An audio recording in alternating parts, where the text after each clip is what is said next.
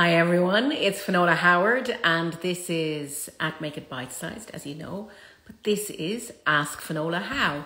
And this week's episode, because we're just hit the 1st of June today, so that means that we've just entered the last month of this quarter, which is quarter two.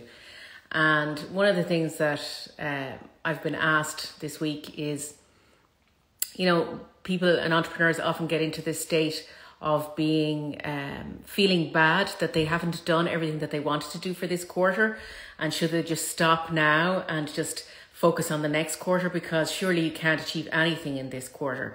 But of course you can. You've got one full month left in this quarter, and we need to make every quarter count.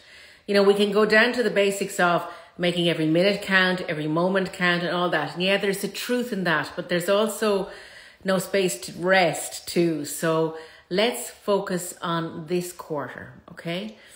And in this quarter, here's the question. How can I maximize the last month of this quarter?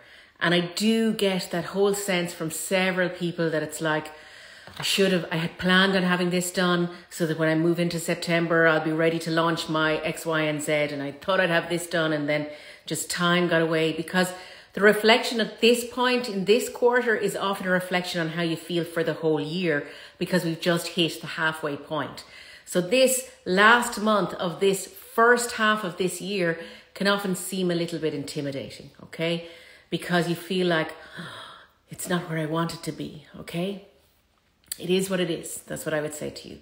What we have to do is make sure that we create a process by which you are planning and implementing regularly, consistently, with care. And with care, I mean with care for yourself, so that you get to live your life and you get to build an amazing business that helps you achieve your purpose here, okay? So the first thing I say to you is this. Celebrate the wins that you've had. And you hear me say that all of the time, and you hear lots of people say that, because we're always focused on the mental state. And if we don't have the right mental state, we can't climb the higher mountain. We can't move to the next stage of the business. So celebrate, write it down, tell somebody, put it on Facebook, put it on Twitter, put it on Instagram, wherever, celebrate it. And you know, so many people will want to celebrate with you. Do that, okay? The next thing I want to say to you is, depending on where your goal setting was, do you quarterly goal set? Do you quarterly plan? And I really advocate you strongly, you quarterly plan. And you've heard me say this before. It is always much more manageable to create a 90-day world, okay? These are things that are within our power to influence, to leverage, and to remain focused with. So have you set the goals that you set for yourself? Were they quarterly goals, or were they where you thought you'd be at this point and the halfway point in your year? Okay. Write down what you expected, or look at your notes from your quarterly plan that perhaps you did with me last quarter, and sit down and say, okay, what can I celebrate here? And what did I miss the mark on? Did I kind of set it too high for myself, or what happened here? The big question is, ask why. This is not a stick to beat you with. This is simply to get better at planning what's achievable, and to also give yourself a break when something doesn't quite work, so that you can figure out what went wrong. So we learn. We always want to learn. Okay, ask why. Is the why because you you expected yourself to get so much more done? Was it an unrealistic target, or did something happen that affected the outcome? And this is normal. Obviously, things are going to happen that affect the outcome, but acknowledge it so that you're not beating yourself up, okay? So what is the learning here?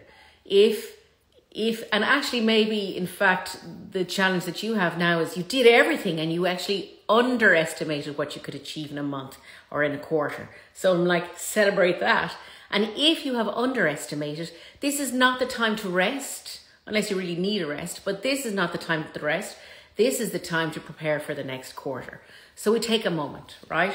Whatever the reasons, you are starting on the 1st of June here with an opportunity to frame the rest of this quarter.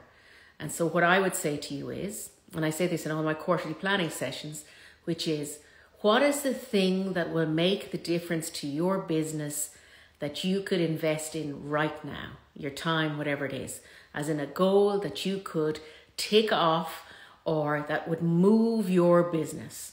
What is the thing that would make a difference? Is it a course that you want to write and maybe you can dedicate 4 weeks to writing that course? Is it setting up your podcast? Is it launching your new website? Is it creating a process that makes your business run smoother? Is it negotiating a deal with somebody? What is the thing that would make a difference to your business, that would move you to the next level? What is that thing? Write it down. Because if it's the first stage is to know what will act as a lever in the business. And what we're wanting is to always to move higher, at a higher level, at a higher level, at a higher level in the business. And when you stop doing that, you'll just get caught up in operational stuff. So we don't want an operational answer to this. We want something that will change the nature of your business. And that must either broaden your market, broaden your offering, fine-tune an offering so that it actually means that you can sell more of it or more effectively. What is the thing that will make a difference? Maybe it's a test run on something. So write that down. Even if you don't think it's quite possible, write that down. Then take a moment, okay? Once you've had that settled in, and it should kind of feel a little bit uncomfortable, a little bit of a stretch.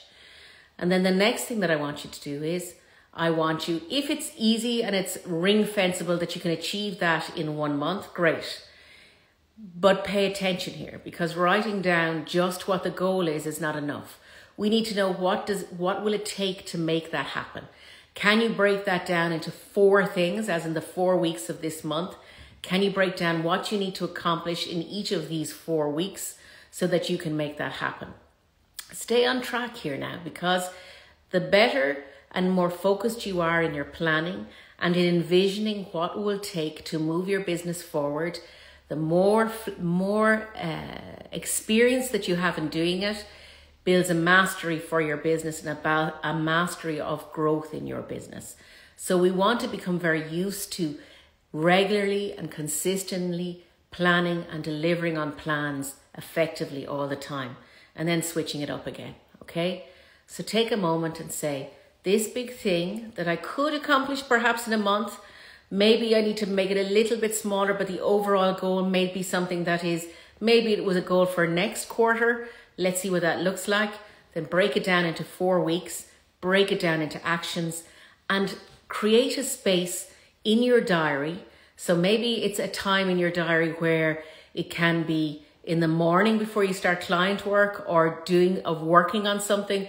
A space every day that you work on this goal that will make a difference to your business. Create that space. You need that space, and you need to do that space consistently to move the business forward. Okay? And that's it. That's all I have for you today.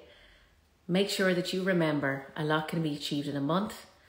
Don't beat yourself up if you haven't achieved your goals. You're simply flexing that muscle so you get more practice about planning, mastery about your planning. And if you'd like to learn more about mastery around your planning and achieving the goals that you set for yourself, join me tomorrow night. You can see a link in my bio, which is 6 o'clock tomorrow evening. We're going to set the goals for next quarter. But first, we're going to actually tackle what happened so far this quarter to make sure that we learn from it and we make sure that we have the best month ever this month, so that you are all set to go for a fantabulous Q3. Have a great day, everyone. Take care. This has been Finola Howard for Ask Finola How, and that was episode 43. Take care.